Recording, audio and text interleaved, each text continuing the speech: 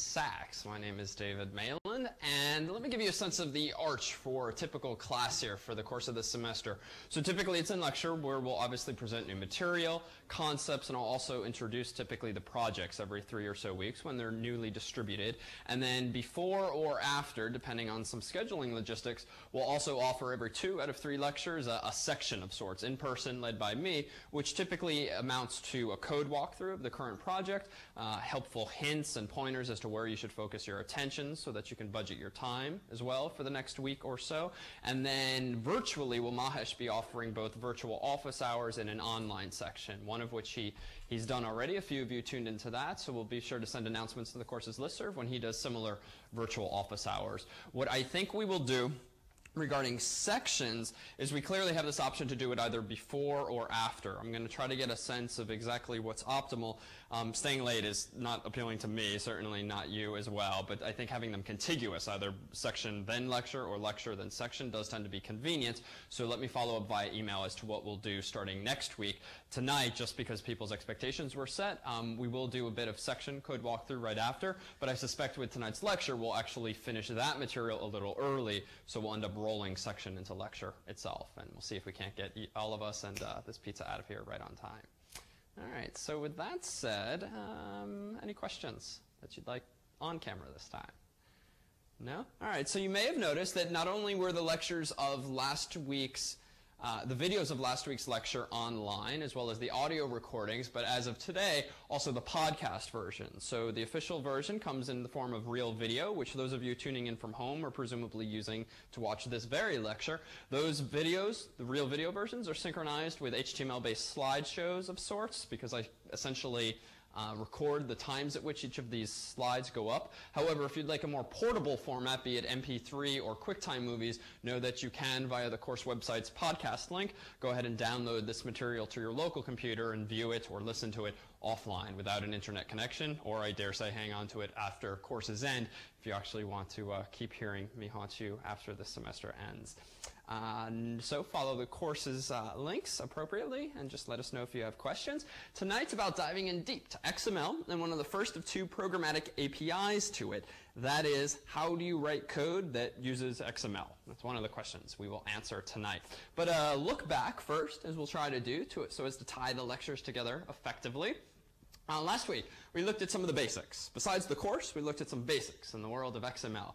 J2EE, for those unfamiliar as of last week, this week, give me a sentence on what J2EE is.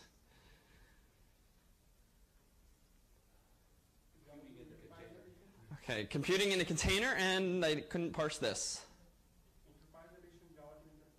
Okay, so Java 2 Enterprise Edition, so that's true, and let me come at it from a different angle. It's Java classes and libraries that are enterprise specific, plus all of the standard stuff.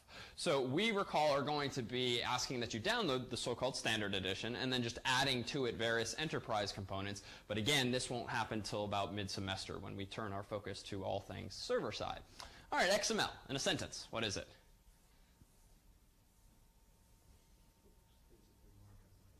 Extensible markup language? What does that mean? Oh, an extension of HTML. So that I've got to push back on. Oh, okay. They're very much related. HTML is sort of like the poor man's version of XML. It's a bit sloppy and such. XHTML is, in the other direction, a derivative of XML. But I wouldn't so much point the finger in the other direction. But it's certainly tag-based, and it has similarities, and most of us were probably familiarized with HTML or XHTML before XML, even though it's perhaps the second, XML, that's the simpler of the two, since it's the more general of them. But what is it? What's it good for?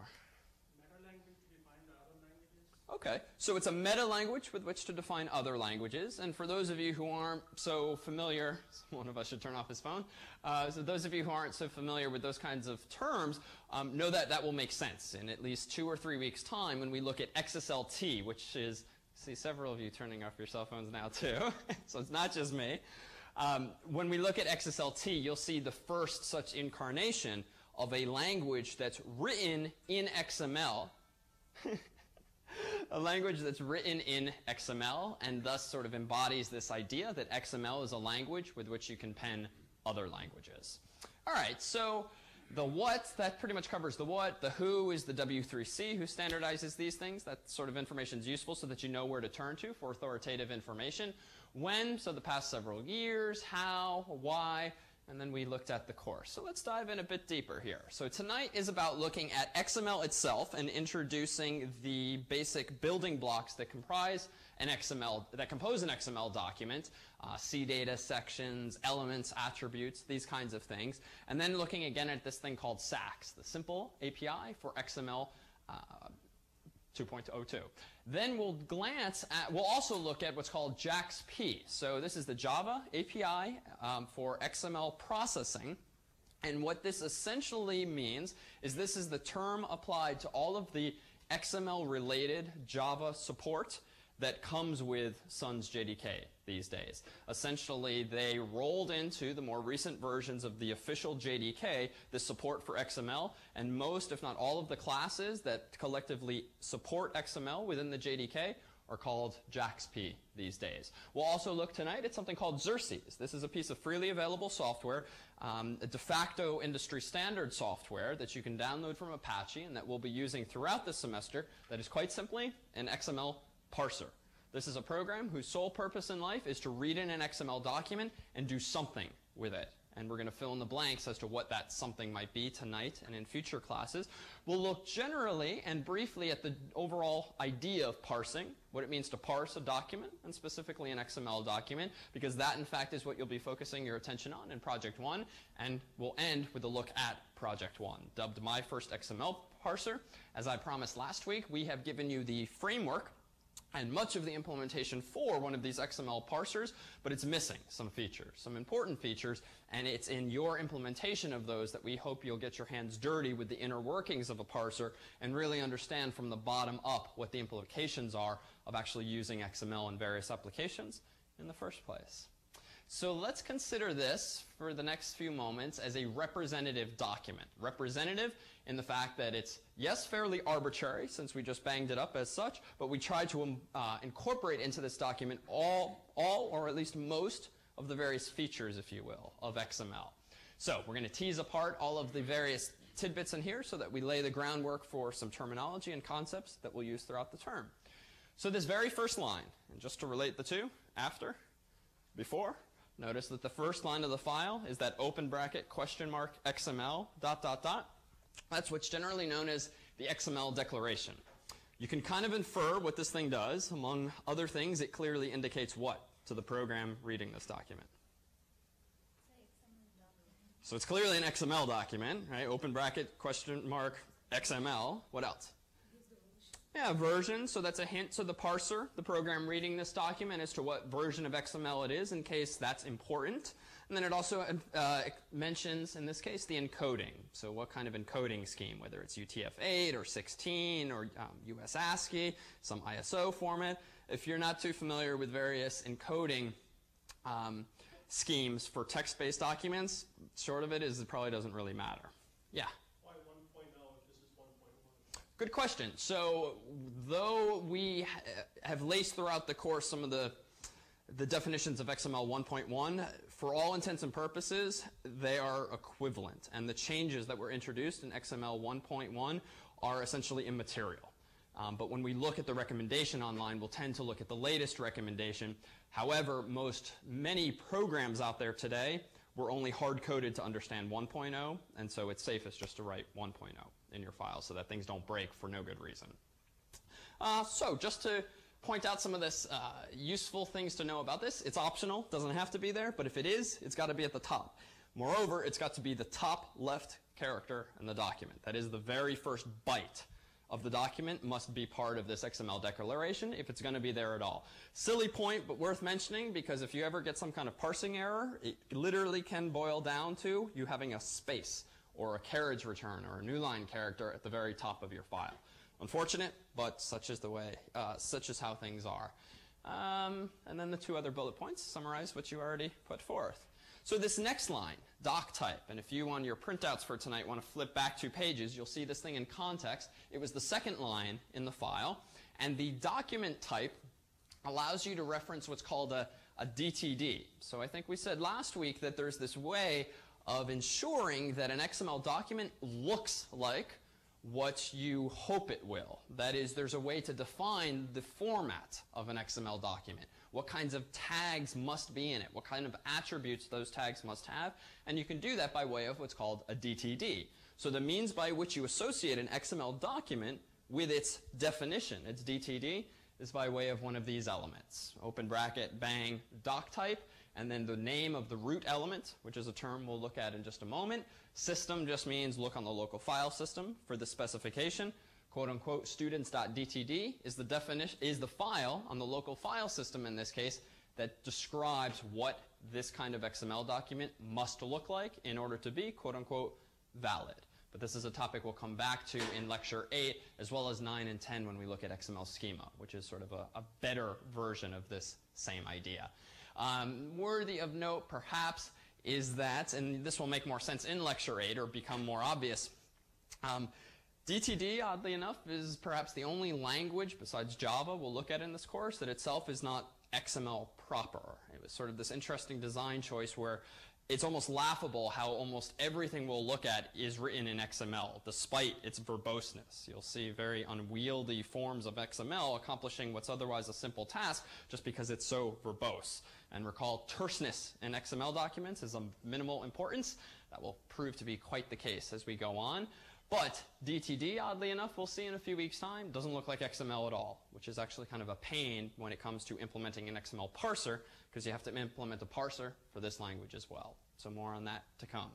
Now we get to the basics, the fundamentals that are useful, if not fairly straightforward in the first place. So an XML document at the end of the day is made up of one or more elements. The first of those elements is the so-called root element. So the thing that appears at the top of the document and beneath which everything else seems to be nested or indented, if you will, if you have a lot of white space in the document, is the so-called root element. You can only have one of those.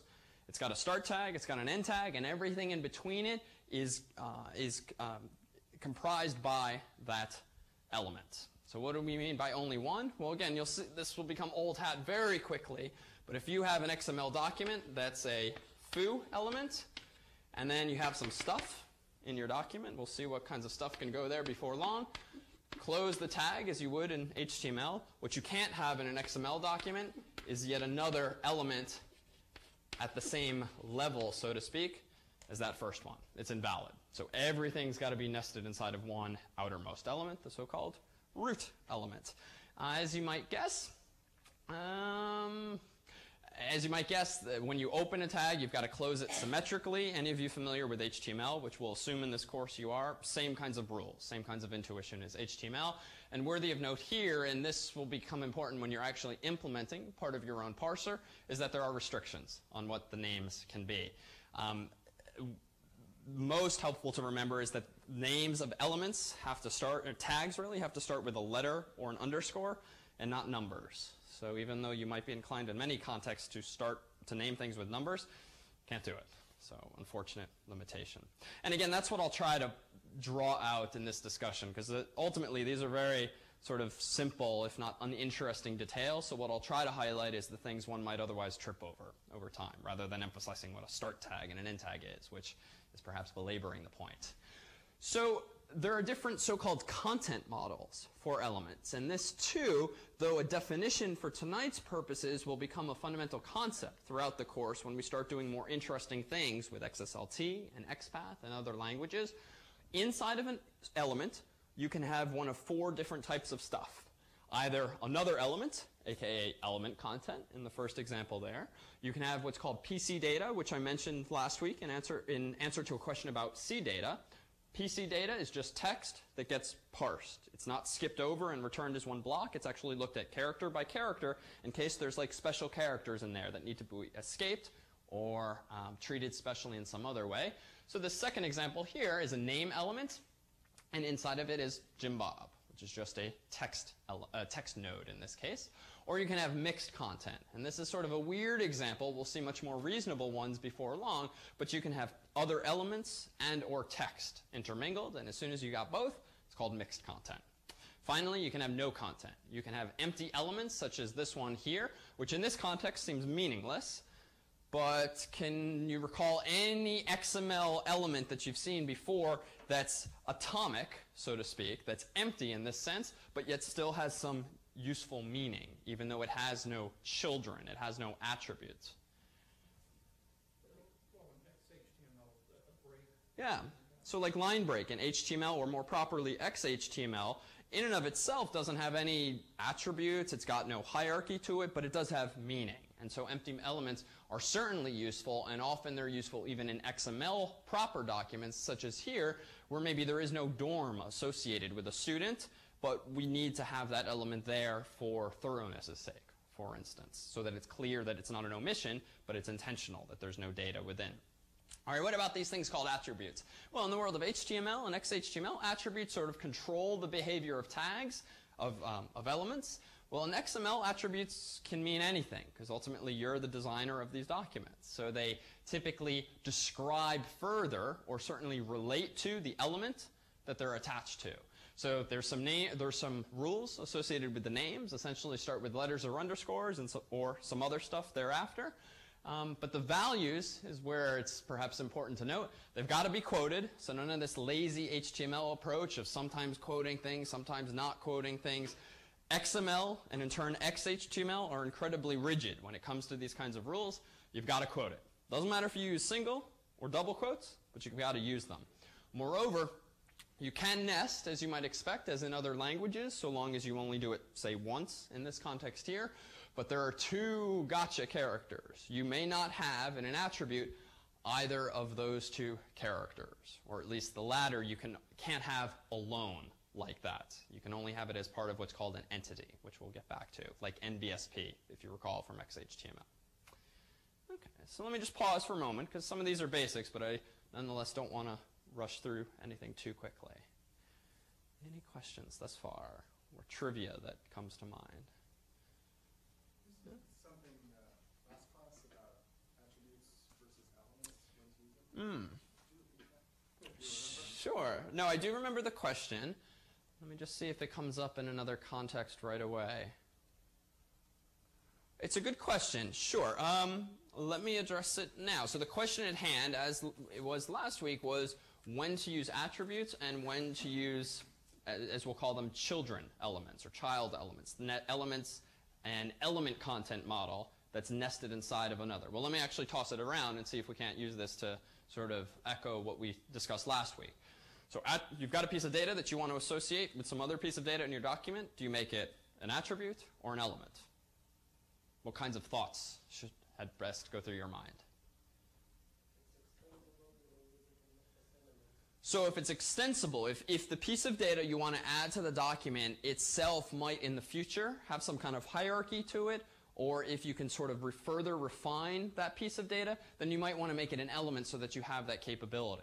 For instance, if we've got in some XML file an element called student, and this thing's already got an ID like 123 in this document, and now we have the close tag down here.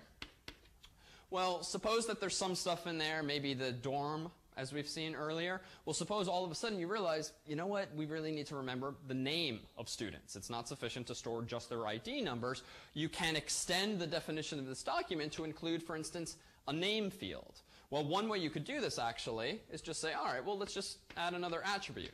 Name equals Joe. And actually, Joe, okay, Jim Bob has become Joe Bob now. So we could do this. All right, what's the downside now of taking this approach as opposed to making it an element?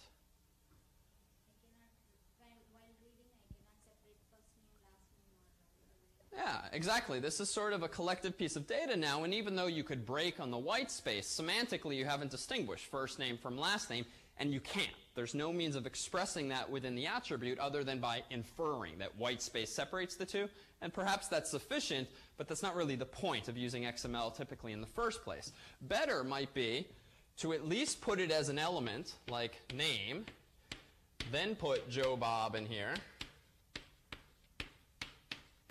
which is now essentially equivalent to the previous approach. But if in the future we decide, or the boss decides, that we really need to be able to distinguish first from last name, you can then in the future change this such that inside there no longer goes just the PC data, but yet another element, and a second element, first and last, and you can tag the individual pieces of data within there. So that's sort of the kinds of thoughts that should go through one's mind. You'll appreciate more after diving into Project 1, though, that there are also some coding implications for whether something's an attribute or an element. I, when writing XML-related software, often just throw a lot of things in attributes because it turns out that with various APIs, SAX among them, as we'll see tonight, it's just easier to get at attributes than it is to get at child elements. I can write less code if I just want to get at attributes than if I go with child elements. But there, too, it depends on the language you're using. So as is often going to be the case, short answer is depends. But the important thing here, perhaps, is these kinds of thoughts and questions, not so much the answers. Okay, so PC data. We said what it was. These things called entities are, again, those things that you've probably seen, like ampersand, NBSP, semicolon. Those are sort of special escape sequences that have predetermined meaning. You've got them in XML, and PC data can contain them, is all we're saying. But it cannot contain, again, open bracket or ampersand by itself. By itself meaning not part of an entity. All right, entities. Let's elaborate. So they're used as sort of escape sequences to represent special types of characters or content that you might use frequently. There are only 5 in XML. Ampersand, less than, greater than, apostrophe, and quote, the double quote mark. Only those 5. So despite the example I've been using verbally the past couple minutes, what's glaringly missing now? What entity is not apparently built into XML? Okay, so the NBSP, which is perhaps the only entity that many of you have ever even used in your own web pages, just because it does have some utility. So this will be an interesting thing, actually, when we get to this language called XSLT. As you'll see, XSLT is going to be very commonly used for generating web pages, for generating XHTML. Well, XHTML often contains NBSPs. But if you're generating that XHTML using XSLT, but XSLT is just XML, and XML doesn't know about ampersand NBSP, what you're going to run into in just a couple weeks are parsing errors. Because if you try to put ampersand NBSP semicolon, the parser, the XML parser, is not going to know what you're talking about. And I point this out now because, one, there's definitely a solution. You can define at the top of your documents NBSP to be the Unicode character that's appropriate, as I've done here. So tuck that away mentally so you can copy and paste that in the future. The gotcha, though, is that whereas proper XML parsers like Xerces, which we'll predominantly use, obey these rules and throw an error if it encounters something like NBSP and you haven't defined it, just realize, and you'll appreciate firsthand, that there's a lot of software, commercial software out there that, just like browsers are very tolerant of sloppy web programming, they are tolerant of also sloppy XML coding. We'll use Stylus and an XML spy in this course, or at least if you have Windows machines, you'll be welcome to use those with Harvard site licenses. They add NBSP to this list of predefined entities, just because it's useful. And it seems silly to have to force the programmer to put in such a basic definition atop, say, all their files. The catch, though, is when you start to write portable code, and code you want to run elsewhere. Not appreciating these sort of these nitty-gritty details, if you will, means your code's going to break often if you make certain assumptions. And so what we will try to emphasize in this particular course are some of the basic definitions, so that you're not caught confused by your own code when it breaks when you move it from, say, system to system.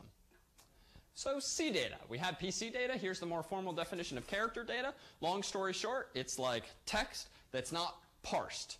So the parser, when reading the document and it encounters the so-called C data section, it's going to just eat it all up without looking at it and then hand you, the software that's using the XML parser, all of it, without resolving any entities, without checking if it has an open bracket inside, without checking if it has ampersands all over the place. It just ignores it all, eats it all up, and passes it along to you. Those of you who do a lot of web programming might actually see that top construct throughout your own documents. It's very common these days if you're trying to write XHTML compliant web pages, if you've got JavaScript inside of your web pages, Well, the proper way to include JavaScript in XHTML compliant web pages is to throw it all in a so-called CData section, which tells the browser or whatever validator you're running on your own code, don't parse this content. Just eat it all up and don't analyze it for validity. The reason being, JavaScript is obviously not XHTML, it's obviously not XML, it's not valid, so you don't want the parser to think that it should be valid. Back in the day, if you were worried about lack of JavaScript support, you would just encase it in a comment tag. Something like this, an HTML comment. Well, that's fine, but stuff within HTML comments or XML comments are treated as PC data, essentially. They are parsed. So you'll come to use this often, and we in the course's website actually use CData a lot because it's particularly useful in including HTML, if not sloppy HTML markup, inside of an XML document. And most of the course's website actually, even though it just looks like a bunch of web pages, is actually dynamically generated based on configuration files that are written in XML. So that Mahesh and I, when we want to update the course's website, we change a couple lines in an XML file, hit save, done. The website updates itself. It's all dynamically generated. And anytime we want to include HTML in that config file, we typically wrap it in CData sections because you have to. But there very quickly comes a line where we ourselves are starting to get lazy and sort of violating the separation of content versus style. But then again, the other metric to use is how much time does it take to update the website? It's a lot easier sometimes to copy and paste stuff just slide it inside of one of these things. So comments. It's hard to spend much time on comments. That's a comment. You know them in HTML. You can use them in XML as well. They're not comments for the program receiving your document so much as they are for the human who might be looking at the document. Processing instructions, by contrast, are like comments or really configuration parameters for whatever program is reading your XML document. So if you want your XML input to somehow influence the behavior of the program that's parsing it, that's reading it in, you can use what are known as processing instructions. These aren't terribly often used, I would say. We'll see at least one example of it in a couple of weeks' time, but you should know that they exist. And in effect, they're like ways of tweaking the behavior of the program that, again, is reading in your document, as opposed to the human whose eyes might just be looking at your document. So that's it. That is the XML 1.0 and 1.0 recommendations in a nutshell. Questions on what XML is? Because we just got the XML portion out of the way, of the course out of the way, and now we get to dive into the interesting stuff. How to actually use this to achieve tasks. All right. So we know what XML now is, presumably, so you can describe it verbally with all this nomenclature. Who cares? What can we actually do with an XML document? Well, suppose I have some document, students.xml, on my hard drive or on some web server, and I want to read it in. I want to get the data out of that document in some useful form.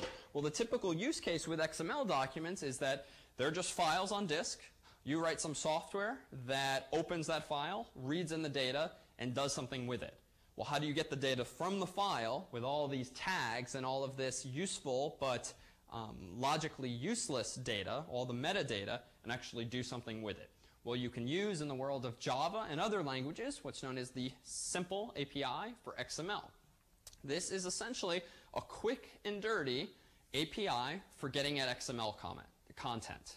It is, in effect, a streaming API in that it reads a file from top to bottom, left to right, and every time the software, the SAX API, encounters something interesting, like an element, an attribute, a comment, a PI, PC data, it essentially triggers an event, or rather it invokes an event handler. You are that event handler, or rather the person who implements the event handler so that when this interesting data is encountered, you can actually do something useful with it. So using the SAX API essentially means implementing these event handlers. And we'll see now exactly what those are. Suppose that this is our representative document. This time it's much smaller so that the example actually fits within the space we have here. Well, what does it mean to parse this document and handle the events that are generated? Well, at the top here, this is the think one of the only times I'll ever use PowerPoint animations, since I think it's far too overused. But here, I think it's actually illustrative. So up top, we're going to see the XML document sort of character by character, as though maybe we're downloading it off of the web and parsing it character by character, or maybe it's just on our disk and we're just reading it in from a file handle. On the bottom, we're going to see what's going to henceforth be known as a content handler, which in Java speak is going to be the interface that you must implement if you want to handle the XML-related events that occur when reading in this document. So let's see this by example. So the very first event handler, aka method, that's going to get called in your software when you tell an XML parser to go read an XML document using SAX is a method called startDocument. Which is to say, if your software that you're writing that wants to use XML in the first place implements this method called startDocument, which does have a more specific method signature, that method will be invoked and you can do whatever you want the moment the XML document starts getting parsed. You know, in simple terms, you might just print out to system.out start of document. Here we go. All right, what happens next? Well, now we begin reading the file. All right, so we've just read in open bracket students. We're almost at the point where we've encountered something interesting because the next character was what from our representative document? So it was a space or? All right, so it was a closed bracket, so we're not actually going to see any attributes. So what's going to happen? Well, I've essentially split the animation here because at this point we already know, or rather the XML parser already knows that the element's name is students. So the event that's about to get triggered is called the start element event. The first parameter to this event is the name of the element. Take a guess what the second argument is going to be to this event handler. Helps if you have your cheat sheets right there, which shows you too. What else might be interesting at this point in the document? Attributes. So the start element event handler is going to be given two arguments, the name of the element and a list, a set, or a linked list, whatever. It doesn't matter at this point in the discussion of all of the attribute value pairs. In this case, there are none, and so using this pseudocode syntax down here, what's effectively invoked is just the nil list. So start element is called with students as its first argument and just null as its second argument. And this stuff down here, again, is pseudocode. To be clear, we'll actually see in a bit what the actual Java code looks like, but it's almost equivalent. All right, what happens next in the document? Well, the next character to actually be read is that open bracket. Without looking down at your papers, lots of heads just came up. What is the next event handler, do you think, going to be? Even if you don't know its name, conceptually, what might it be? Okay, so another start element, because the next thing in the representative document was what? Was what? Oh, it was an element, but what element was it? So it was the student, singular one, perfect. Yeah, we're all wrong. So what's going on here? So you're seeing the limits of PowerPoint animation here. It's not, the next character is not open bracket. It was actually new line, space, space, space, space, then open bracket.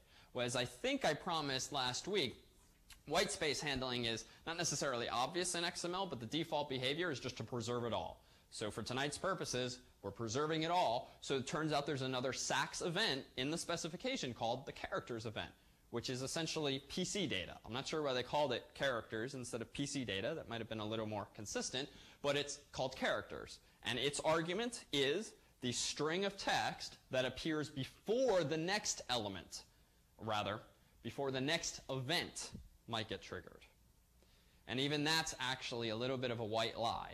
In this example, just as a technical aside, I have invoked the characters event just once for the new line and those spaces.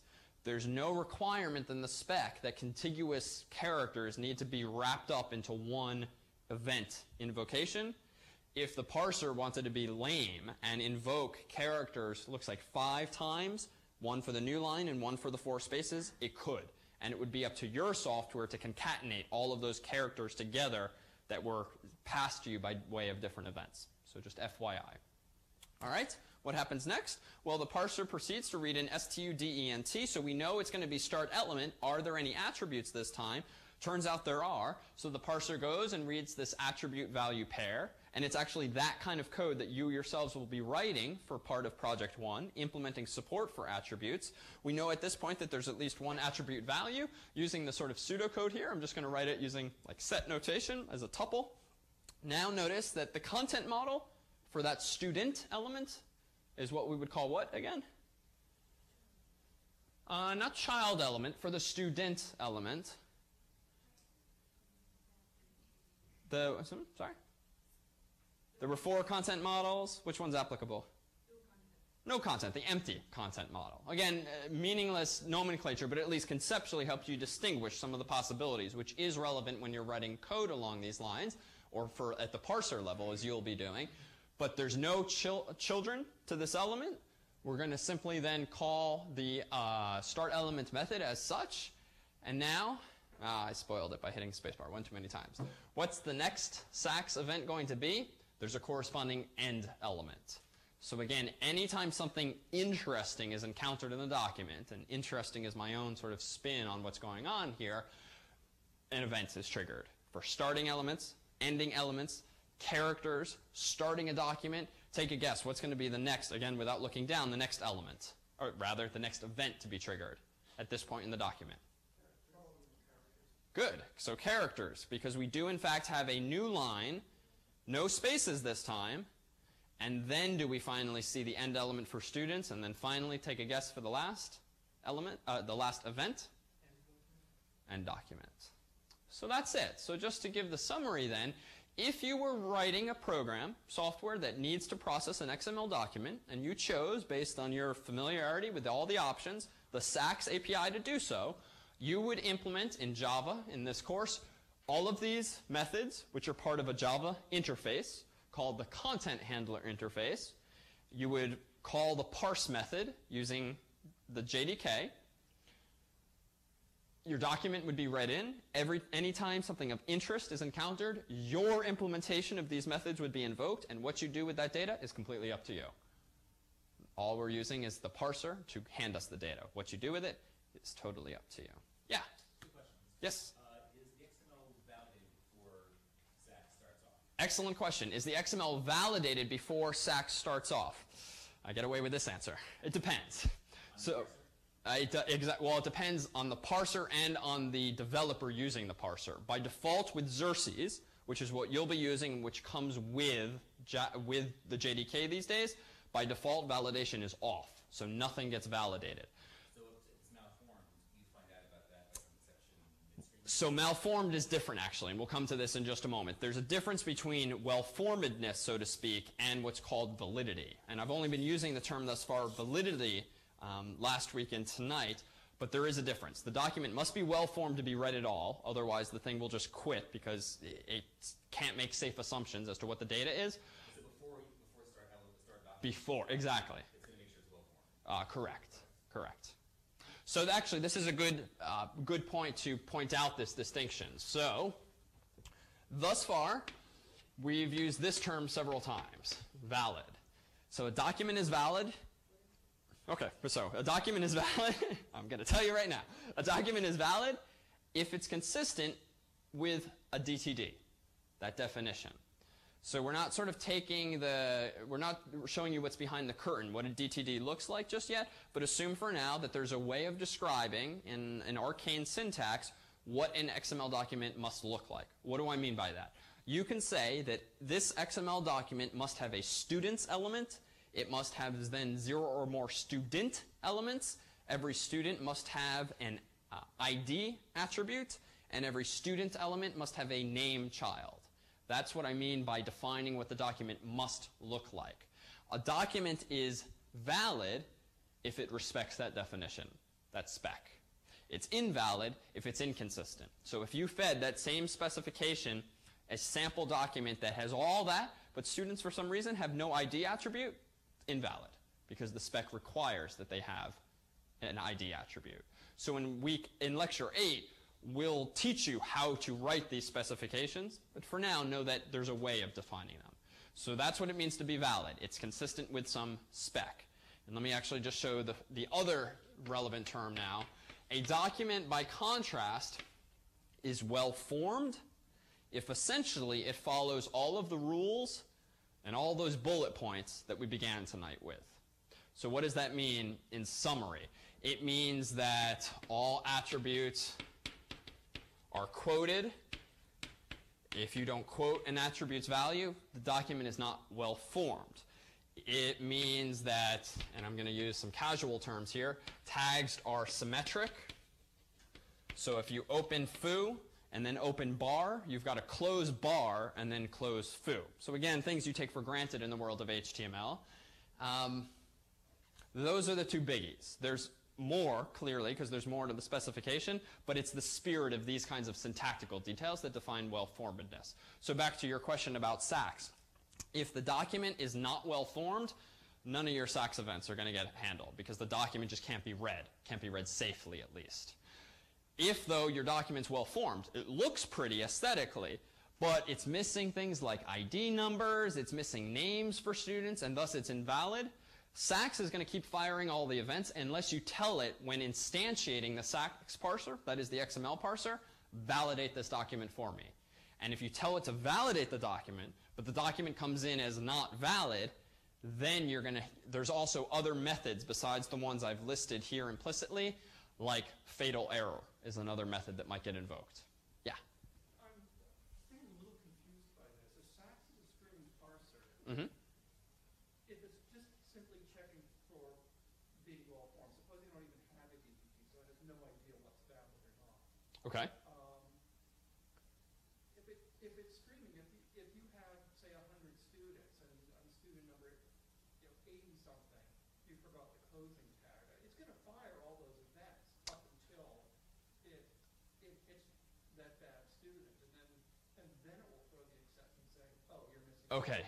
So you're correct. So I misspoke earlier when I said that the whole process is short-circuited. It's short-circuited at the point the error is encountered.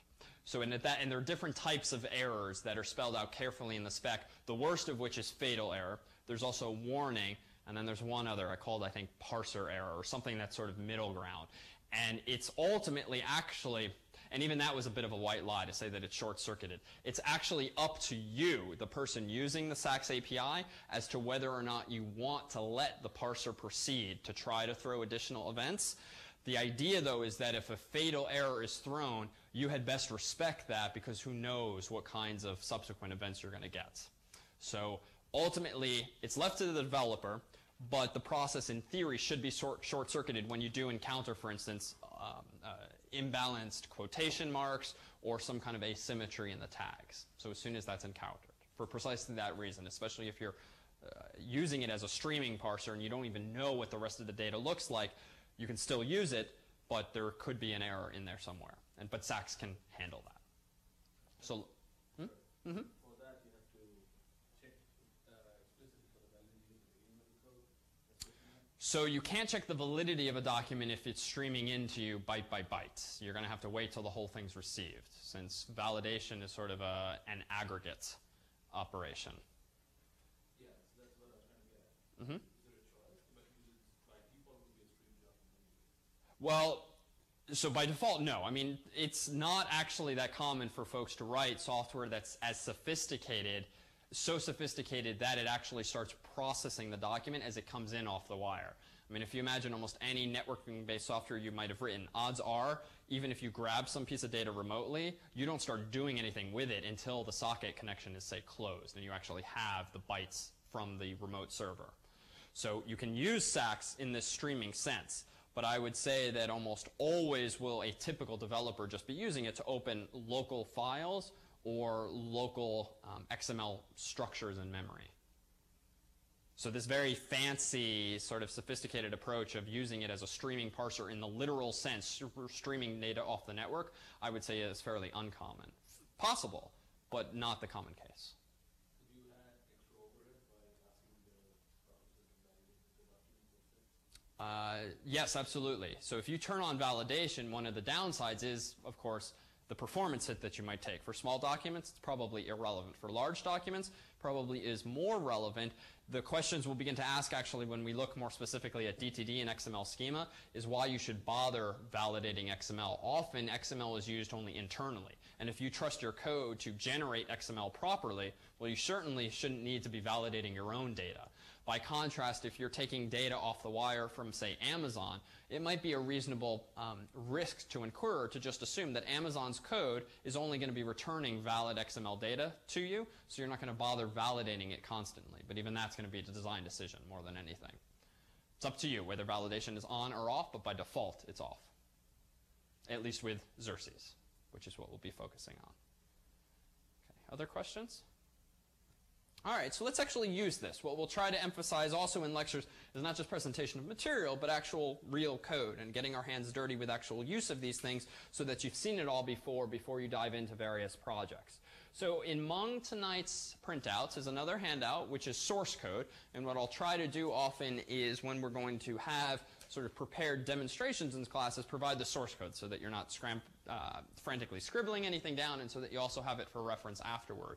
This first file, saxdemo.java, is, as the comments suggest, a demonstration of SAX 2.0.2. That's just the latest version of the API, and it's been around for several years at this point. So, how do you write a Java-based program that reads an XML file and somehow gets at the data? Well, obviously I'm choosing in this case to use the SAX API to get at this data, and I'm going to go ahead and not do terribly much that's interesting with it. I'm sorry that it's a little cut off. They seem to have taken our remote control. I'm not going to do anything terribly interesting with it, but we'll see where and how I could actually use the data that's returned. So notice first here that my little class called saxdemo extends default handler. So what is this? So recall that the interface that you need to implement, at least parts of, in order to use SAX using Java, which means in turn using JAX-P, which means using in turn the JDK, and these terms will become clear, the differences in due time, means implementing those kinds of methods that we saw in use. Characters, start elements, end elements, start document, end document. Those are all defined in the content handler interface. Let's make this more real.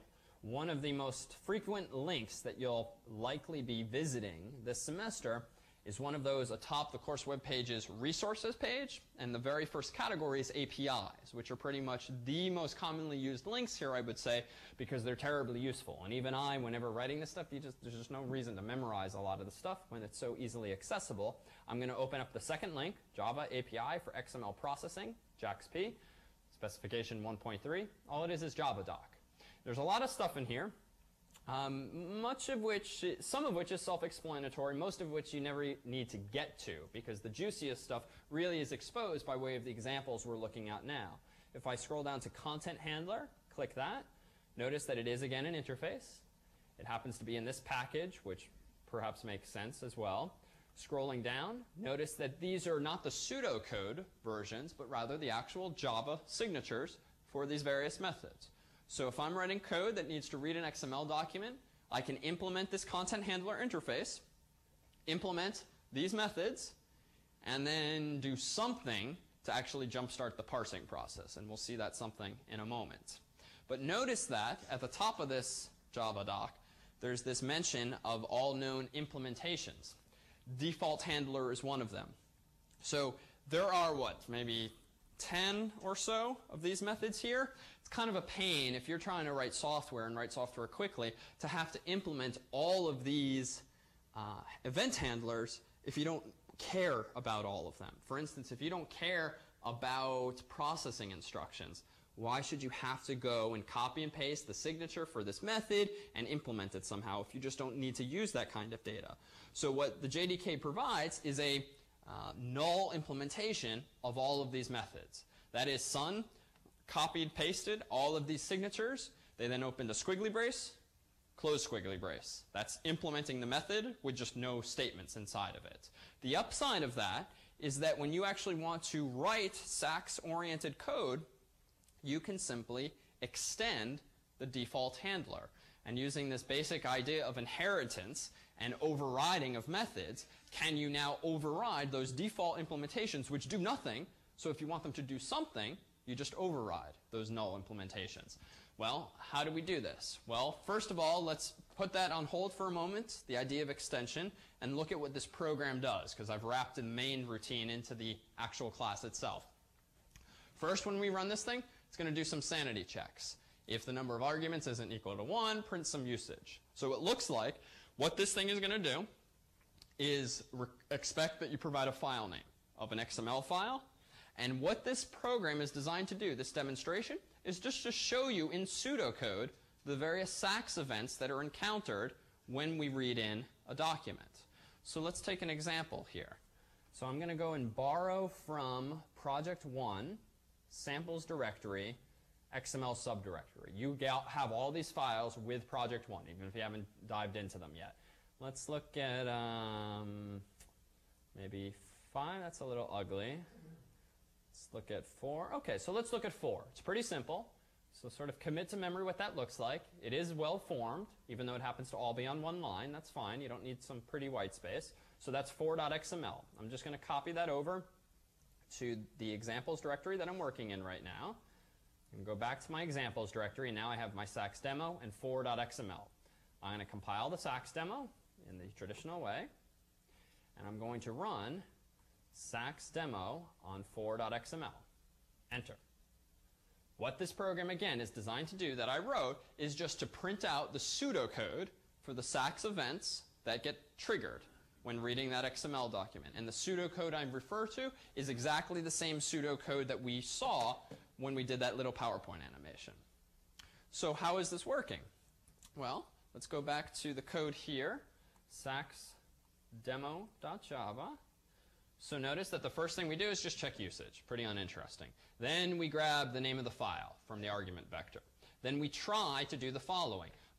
Much of what you'll see throughout the JAX-P API is all exception-oriented. So you usually try to do things and you catch the predefined possible exceptions. So what are we going to try to do? The 2 lines with which, in Java today, you can implement an XML parser, or rather a SAX parser to be more specific, is those 2 lines. Create a new factory, and out of that factory, churn out a SAX parser. This is the so-called factory approach to instantiating objects. If you haven't seen it before, don't worry so much about it for now.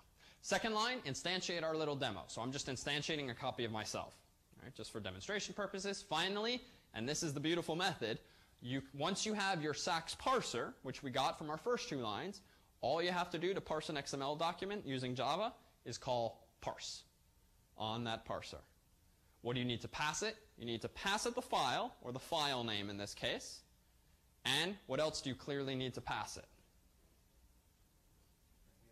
You need to pass it a handler. Because this is a SAX parser, you need to provide the parser with some way of contacting you in the reverse direction. You need to be able to tell the parser what methods to invoke in response to those interesting events. So we're going to pass him an instance of handler, which is this class that I'm implementing. Well, why is this relevant? Well, let's first take a look at the parse method there. So if I go back to the Java doc and look up this thing, SAX parser, well, what we'll see down here is that there's a bunch of different parse methods. Kind of overwhelming at first, but they're just for flexibility. But one of them there, hopefully, is a file name. That's a file, input source. Looks like here are our string ones. Let's see if there's actually one that's meant to be local. Default handler. Was it further up? Those are files, though. Yeah, it's the bottom 2. So it's described more generally in terms of a URI, but it's one of these bottom 2. The reason being, yes, it's a file, but notice that the only thing we're passing it is a string, the file name input. So which one is called is not terribly important. What I wanted to point out, though, that the second argument here, though, is in this case an instance of default handler. At least that's how it's spec'd out. Which just means that if we're passing it handler, clearly what is this thing an instance of? A default handler. Well, that's the case because of inheritance. We're extending default handler in the first place. Well, what does that mean? Well, we could look at default handler and see what its methods are, but you should know it already, because we said earlier that default handler just implements all of content handler. So what was content handler? It was the interface that defined things like start element and fast forwarding characters and fast forwarding end element, start document, end document. Well, let's start with the easy ones. I copy-pasted the signature for this method from the Java doc. And that much you have to be careful about since you're actually overriding a method, so it's important to make sure you maintain the right definition. What is my program, SAX demo, designed to do upon the start of a document? Just print start document. You could change that to be anything. I just wanted to print out my sort of pseudocode. End document, by contrast, prints this. What about characters? Well, characters is up here, and it's a little ugly because what you're actually passed isn't a string, but an array of characters, for tonight's purposes, just because, and you're given the index in that array to the start character, the first character that's relevant, and the length. And this is actually done for efficiency reasons, so that you can actually keep the whole thing in the character array and just pass in substrings within it, essentially. What am I printing? Well, this looks ugly just because of all the parentheses and quote marks, but I'm just printing out that same pseudocode syntax. So the interesting method, the only interesting method, if I may, is start element. And it's scary looking only because of the complexity of my pseudocode with all of the quote marks and squiggly braces and so forth. But what's relevant for now is the signature. So start element takes a URI, a local name, queue name, and attributes.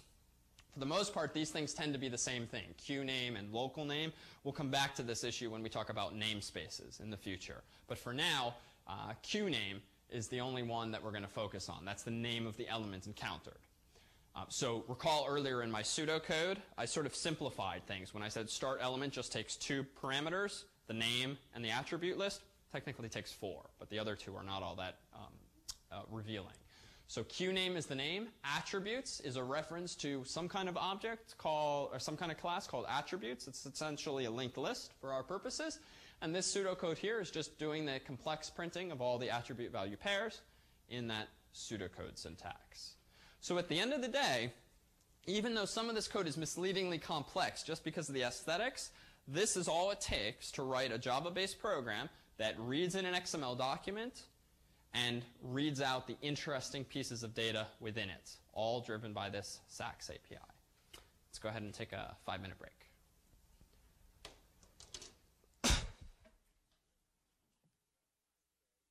So that we can hopefully get a few folks on the same page, especially those tuning in from home. If you've never used the FAS computer systems or have never even SSH'd before, let me at least on film show you how I got to the point that I've been at for the past hour.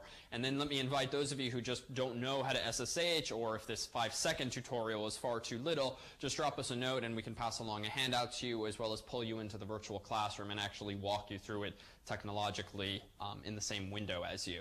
So what I did on my PC here was I previously downloaded a program called Secure CRT. I double-clicked its icon, and I essentially get an empty screen like this by default on my system. Secure CRT is what's called an SSH client. SSH is secure shell. This is a protocol for controlling an account from one computer that's remotely on another. What does this mean? Well, you're going to be using in this course the FAS computer system or computer cluster called nice.fas.harvard.edu, New Instructional Computing Environment. It's a Linux system that we have configured by way of a configuration program for all of you in a standard way, such that you have the latest version of all of the freely available tools we'll be assuming and teaching throughout the semester. Those of you who have already run CSCI E-259 setup essentially configured your accounts with the course's configuration parameters. How do you get to the point I was at? I launched the Secure CRT a moment ago. I'm going to go to File Connect. By default, when you download this software for free from Harvard via the course's website, you'll see a list like this, a bunch of machines on campus. The one that you want is nice.fas.harvard.edu. I have this one called Lecture, which just means the font is bigger, so we can capture it better on screen and in the back rows. I'm going to double-click that. It's going to ask me for my FAS username. It's going to ask me for my password, and then I get a blinking prompt. Those of you who have not used Linux before will take some getting used to, and I would urge you to contact Mahesh right away if you need some hand-holding, some hints on actually how to get around this environment. But for now, know that this is sort of like a DOS-like command line-based environment.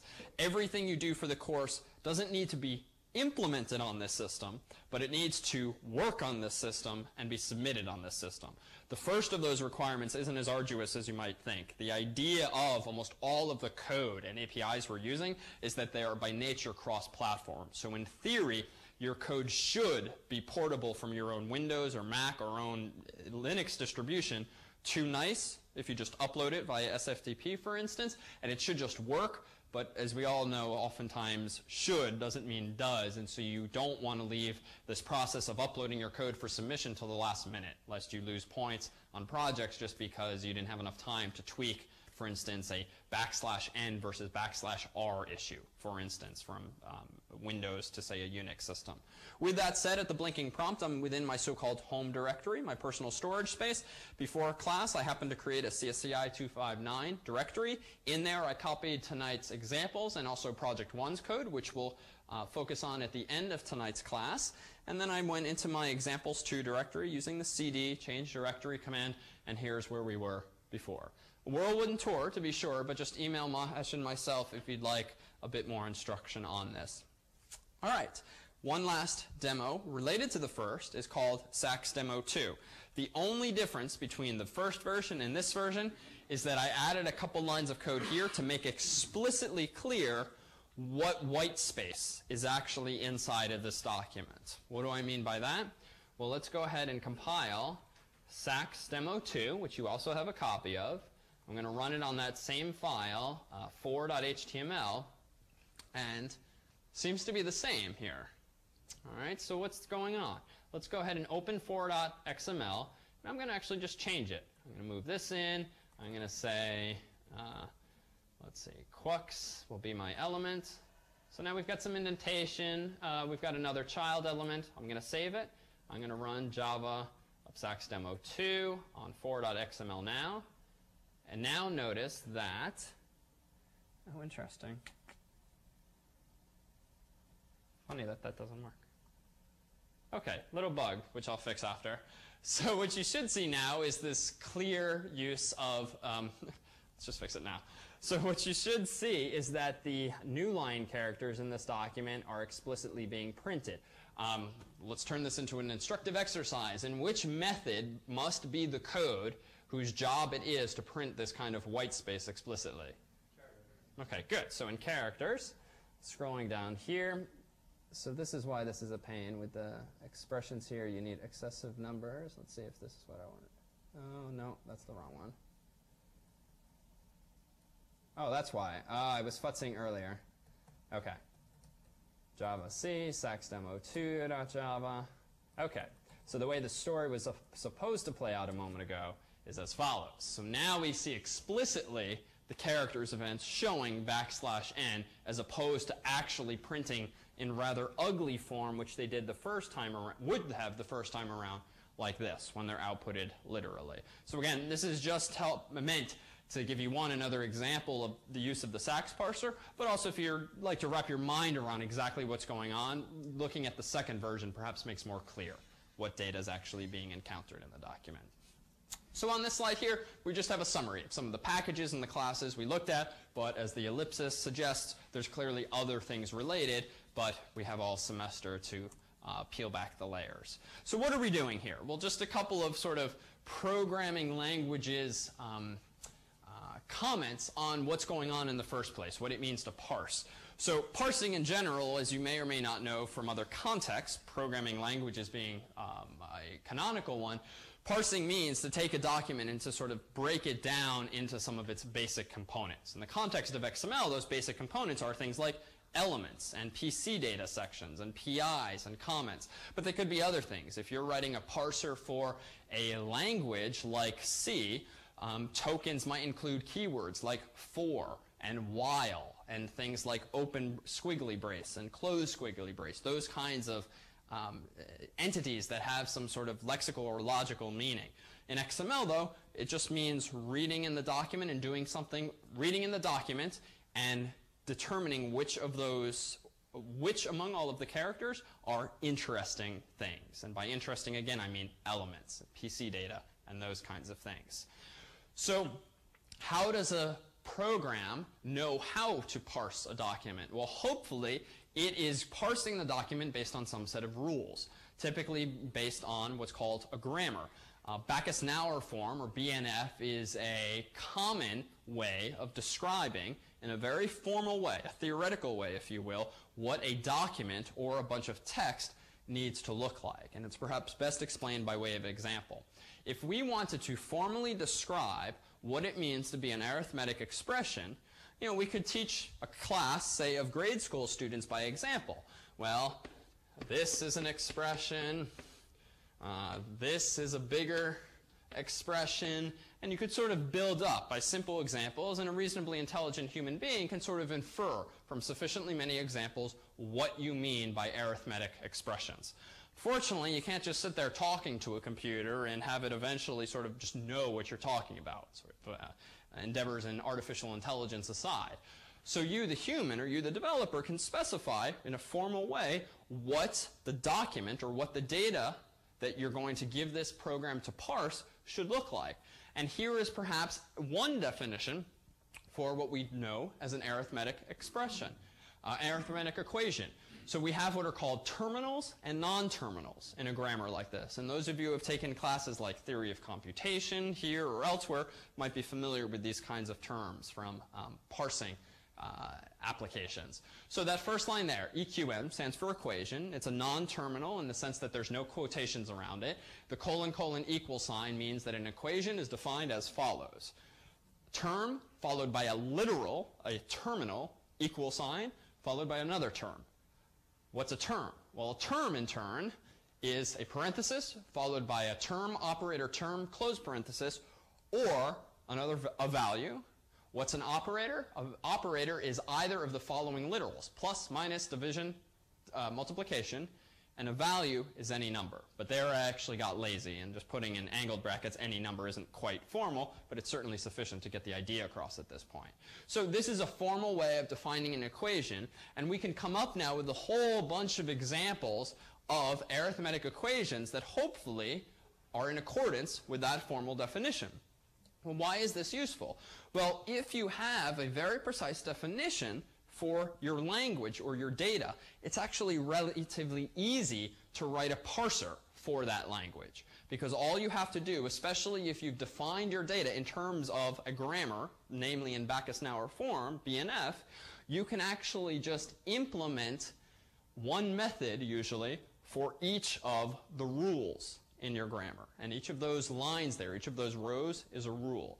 Which is to say, once you have the hard part of defining the language, writing the parser is relatively easy because your blueprint is the grammar itself.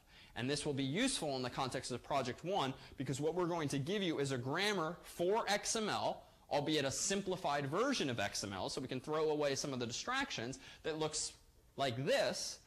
And your job is going to be to complete the implementation of an XML parser.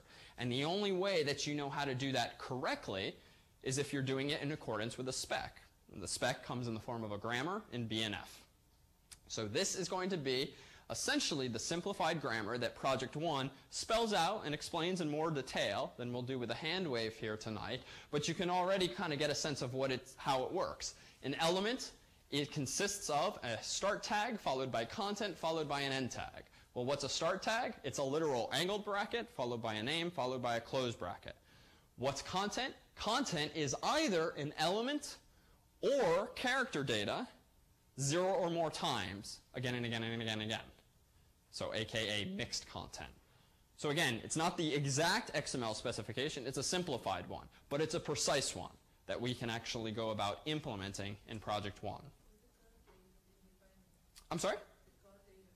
Car data. So char data here is 0 or more characters, excluding the angled bracket. Yep. Other questions? And we'll come back to this probably in just a moment in the context of the PDF for Project 1. All right, so Project 1. So Project 1 rather collapses some basic some basic aspects of parsing. So those of you who with strong backgrounds in programming languages know that parsing actually consists of multiple phases. Tokenizing, recognizing. We're blurring the distinction in parsing, as is often the case when you write what are effectively quick and dirty parsers, because the takeaway for us is not so much what it means to be a parser and what it means to be a grammar, but rather to give you this ground floor up understanding and appreciation of what XML parsing and what the XML itself is all about. So in what we'll call my first parser, we just describe all of these processes collectively as parsing in the manner in which we've been speaking all night. What you will be implementing, though, is part of what's called a recursive descent parser. What this means is a parser that essentially operates recursively based on rules. What rules? The BNF rules that we showed you a moment ago. I'm going to wave my hand at all of this now just because I think this slide might be useful to look back on once you've looked through, if you haven't already, Project 1's spec. But what you're doing is certainly clear by way of the examples and the sample code that we'll look at right now. So what I'm going to go ahead and do, why don't I go ahead and just roll in to the end of lecture here what we would normally do within sections, so that one, we'll have it on camera, and two, we'll also have you all out of here earlier rather than later, which seems to be the consensus. So I'm going to go ahead to the course's website, and I'm going to pull up the PDF, and this will be representative of the process that seems to be appreciated by students at the start of a project. Its distribution is really giving you a quick but a helpful, hopefully, walkthrough, not so much of every one of the problems, but what I'll try to do is prioritize the problems for you, tell you which problems, and you can circle them, you should be able to bite off after a particular lecture, and which ones assume knowledge that is still to come in, say, some future lecture, since it's, these things are usually laced across multiple weeks, and typically we assume that after each lecture you'll be able to comfortably do at least 1/3 of them, not 100% of them. All right, so getting started portion, and some of this I'm going to go quickly just because some of these details are better read at home than read aloud, but please just stop me or look confused if I'm going too quickly. So first couple steps are going to have you get an FAS account so that you can do what I've been doing tonight and configure your account so that it's in accordance with our configuration. The third problem asks you to subscribe to the course's listserv. If you, or if any of you tuning in from home, have not done so already, do so immediately, following the listserv link on the course's website, and not only subscribe, look through the archives, which you'll be referred to by way of a link once you do subscribe, so that you know what announcements have gone out in the past. You can subscribe in digest mode if you'd rather get one email at the end of the day as opposed to multiple emails. Right now it's a quiet time of year, but what you should find is that the listserv is useful not just for Mahesh and myself to, say, push announcements to you, but for you all to engage in discussions with each other about configuration problems you're having on your local machines, getting Eclipse to work, these kinds of things, and then perhaps some conceptual questions you might have as well. But do bear in mind, in the spirit of academic honesty and such, that it's not appropriate to forward your source code to the list and say, can someone help me debug this? All right, so what the spec does in hopefully sufficient detail is really walk you through the code so that these specs are designed to live independently of even these walkthroughs, so that you really have a resource at hand when you're at home reading through them. So this first long problem essentially walks you through the process of just playing around with the code you're given, copying it over to your account in the first place, and just generally acclimating you to the environment you'll spend the 2 or 3 weeks on. Often the problem sets will have a couple of quickie questions. They are meant to be done usually in the order in which they're presented, though there are some exceptions to that depending on what material we do which night. They're presented not just to quiz you on mundane material, but to plant, honestly, hints or ideas in your head before you tackle the actual implementation details. They're usually placed in the projects to give you, to again, seed your mind with ideas that are presumably relevant for the rest of the problem. So here you have a bunch of those. Incidentally, no, and I'll do a wave of the hand here, number 6 and 7 and 8 and 9 mention not only SAX, but also DOM. As you can tell from the syllabus, SAX is tonight, DOM is next week. Needless to say, then, if tackling this stuff over the course of the next week, which you should be to keep pace with the course, skip anything related to DOM unless you want to go look it up yourself. You already know it yourself. So generally speaking, assuming you've watched the lectures or been to lecture, you don't recognize some term and you didn't doze off at that point, probably means it's coming up next week. So check the syllabus. Number 10 should be doable at this point. So essentially everything's doable up until this point except those questions that are specific to DOM. And in this number 11, do you begin to dive in this project to that promised grammar. The first thing you're tasked with in problem 11 here is to add support to the parser, whose source code we'll pull up in just a moment, support for attributes. Right now, the parser we give you in the form of the Project 1 distribution code is a working XML parser. Mostly working. It doesn't know about attributes, and if it encounters attributes in the document, it's going to choke on them essentially because it just doesn't expect them. So among your jobs in this assignment is to add support for attributes. Add support for 0 or more attributes. So just intuitively, the kinds of thoughts that should come immediately to mind are you're going to need to iterate over the characters in the XML document. You're going to need to look for things like equal signs and quotation marks, making sure they're balanced and such. So it very much at that point is a lesson in parsing and in correctness. We give you, though, the grammar so that you don't have to worry about supporting absolutely everything we've talked about tonight, PIs, comments, and whatnot, just that stuff, which will be quite clear, I think, if you sit down quietly with the spec itself.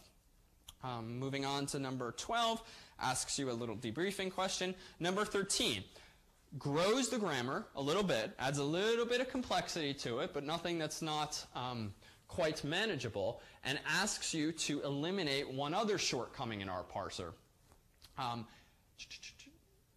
Oh, you know, I lied. I got those backwards. So the previous number, number 11, doesn't have you add support for attributes just yet. It rather has you make the parser more tolerant to white space appearing at the start of the document. 13 does all the stuff I just said before about attributes. So it's in 13 that you'll implement support for attributes. 14 is a bit of debriefing. 15 asks you to implement a DOM. So 15 you can completely postpone until after next Monday. This is where things start to get cool, especially if you like data structures and sort of more advanced, if you will, programming. Among the things you'll do in this project as well is, given a sequence of SAX events, start element, end element, start document characters, build an in-memory tree representation, aka DOM, document object model, in memory, such that you're literally going to build a k-array tree in memory based on the XML documents. So that comes in problem 15. It's there where those of you who are coming in with an insufficient Java background will begin to push the limits of your comfort zone, honestly. If you have the question, I think the rule of thumb I offered last week, if I said go implement a hash table and you were to give me a blank stare in response, probably means you'll find yourself uncomfortable perhaps at this point, but that's fine. It's not insurmountable, but just realize that this project is representative of the kinds of Java backgrounds we'll be assuming. This should be a doable problem set for anyone in this course.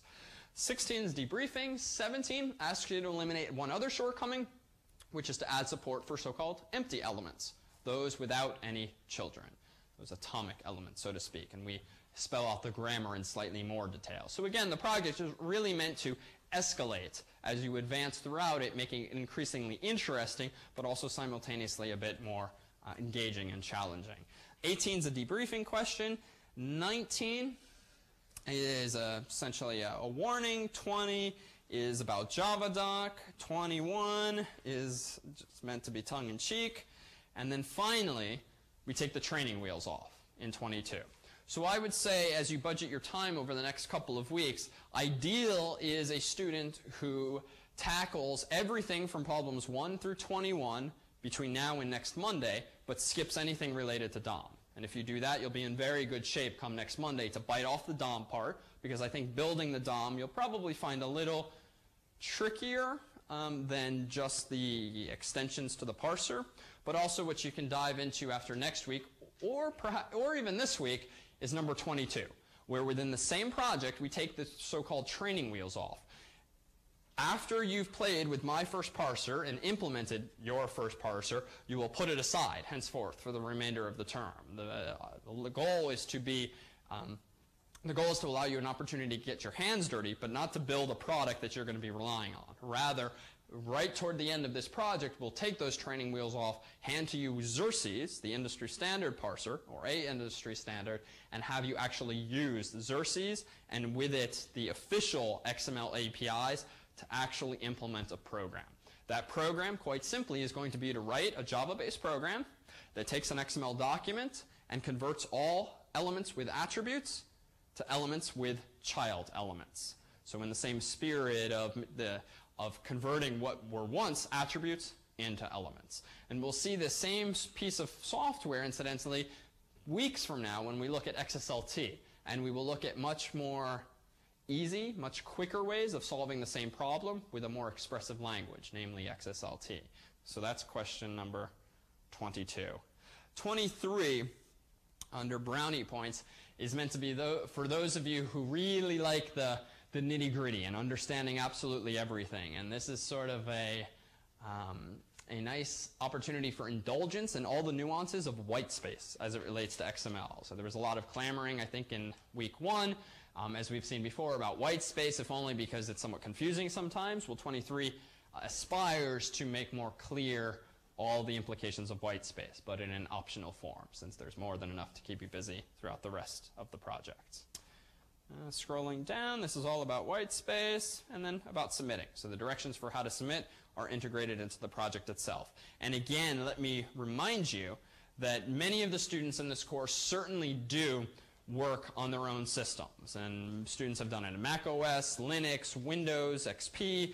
I'm not sure about Vista yet. We had a question about this to Mahesh and myself. I imagine it should work perfectly fine because the software is, again, largely independent of those kinds of details. But what you have at the end of this and future projects are appendices that we've put together in fairly OS-independent form, though I think I typically assume a Windows environment because I have to describe the environment variables using some syntax, and I just choose Windows because it's what I tend to use. But certainly you can change, for instance, oh no, I use Linux actually, not Windows here. You can change $signs to %signs based on your own configuration.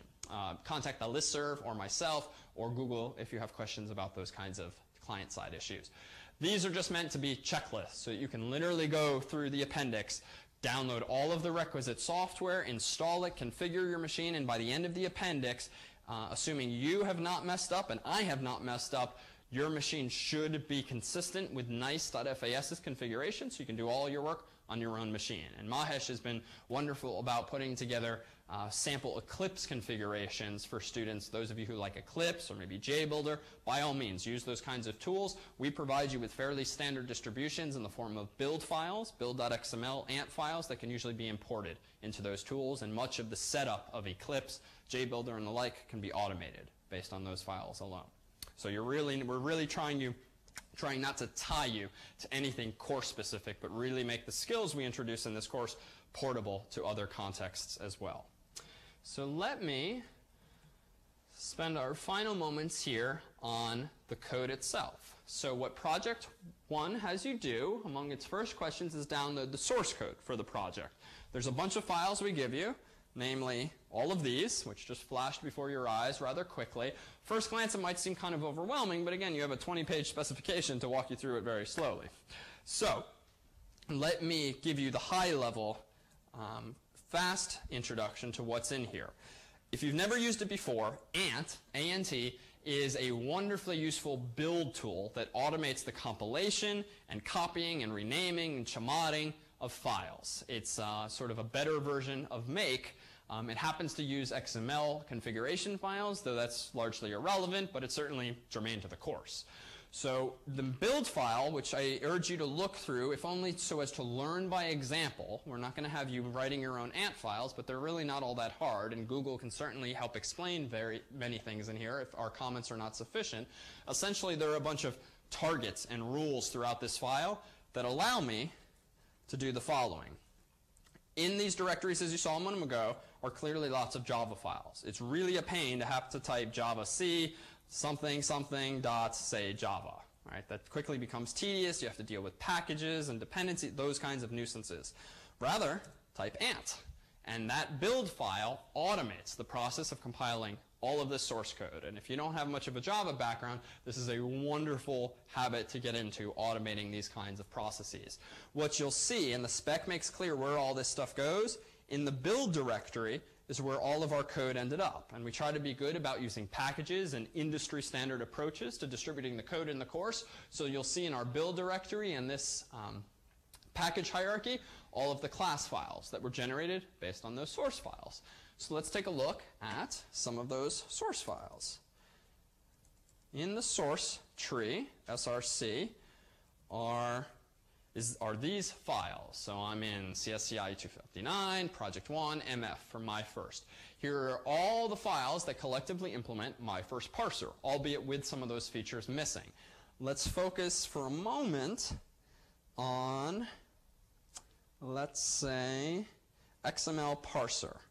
So each of these files essentially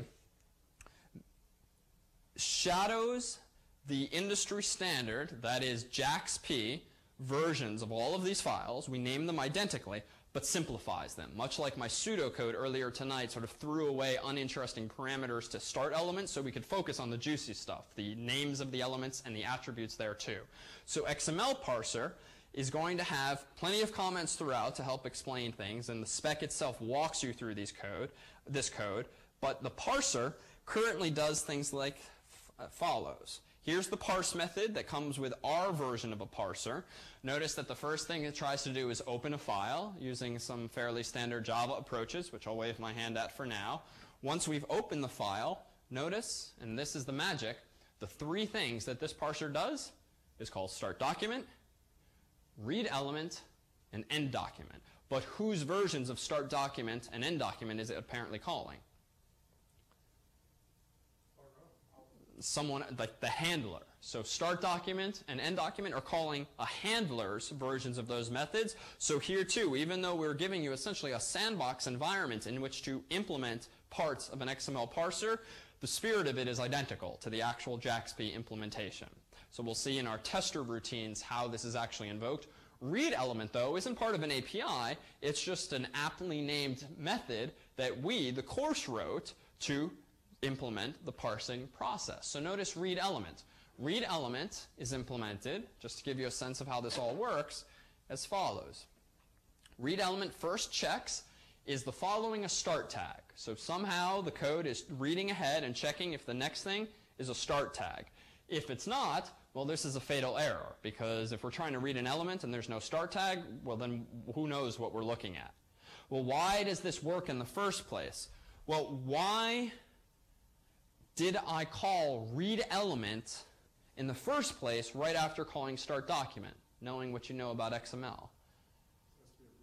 There has to be a root element. And again, we've simplified things because we're not even tolerating white space in this document. We are taking this leap of faith that the very first thing in this document is going to be open bracket something, where that something is the name of the root element. And that's one of the limitations that you will redress per our walkthrough. But for now, it takes this leap of faith. Checks is the first thing it sees a start tag. If so, we proceed to read start tag. So somewhere in this file is a method we wrote called read start tag. Odds are it reads in character by character by character by character until it reaches a space or maybe an angled bracket, stops reading the tag name.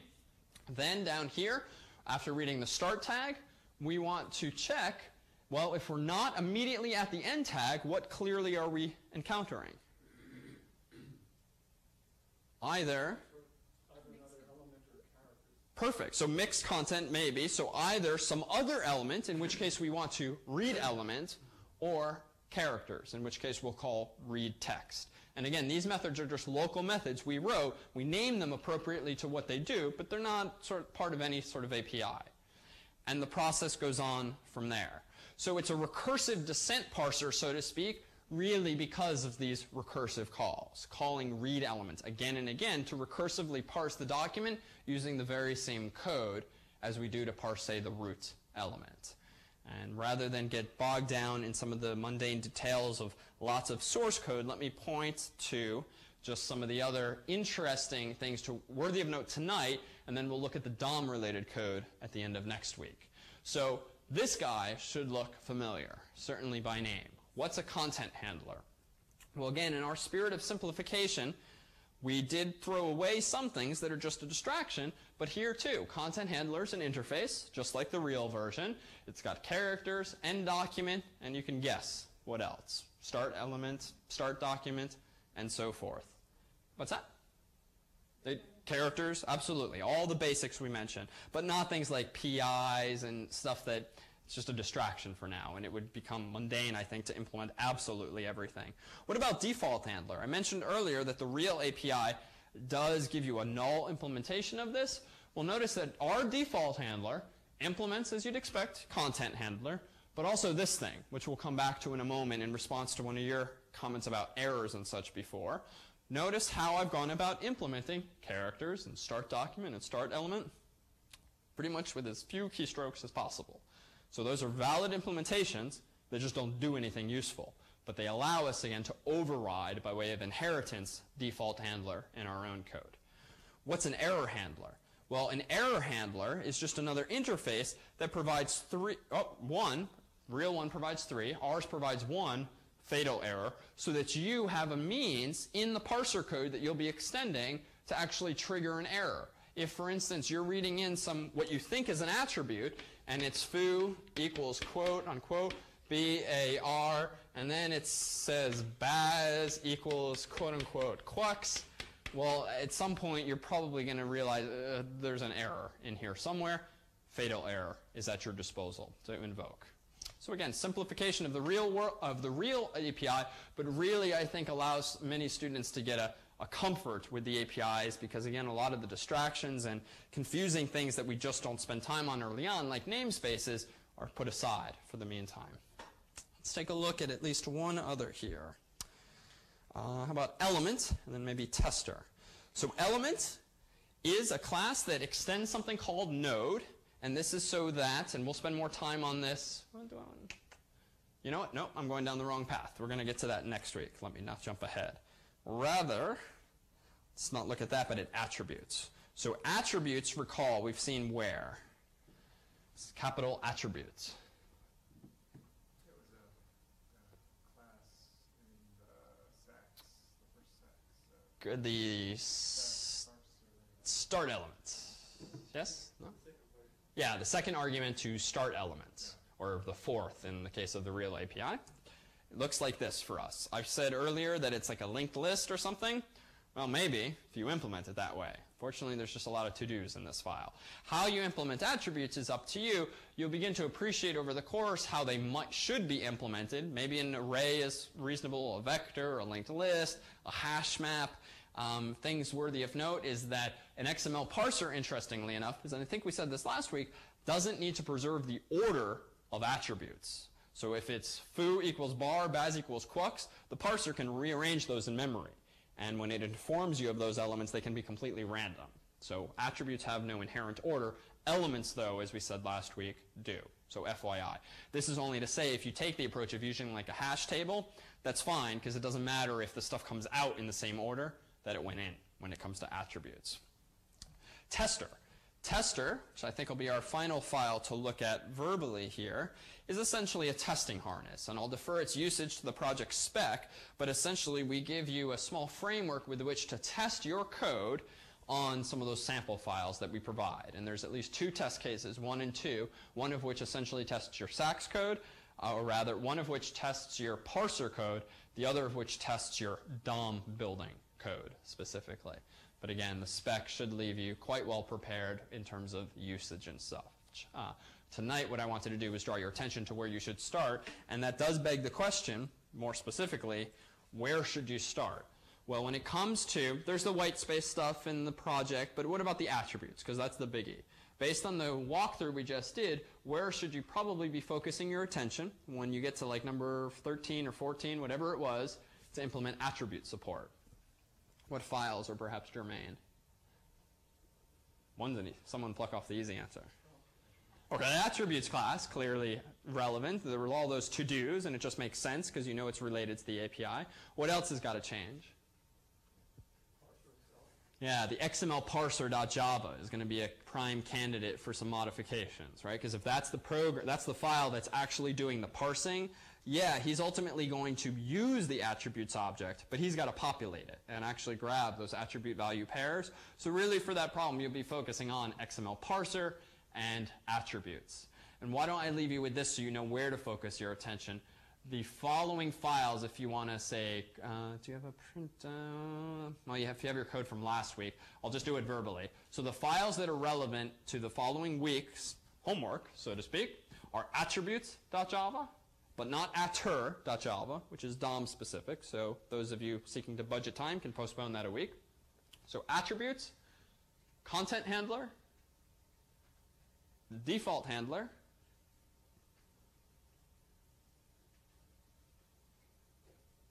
error handler, tester,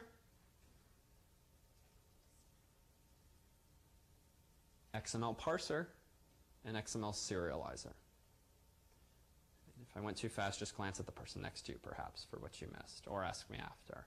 So those are the files, to be clear, that are certainly worth focusing on over the course of the next week, assuming you do everything except DOM-related parts of the project, and anything I didn't just mention is related only to the DOM portion. So don't get distracted or lost by looking at the wrong source code files. Any questions? All right, good timing. Let's officially wrap here, and I'll stick around for questions.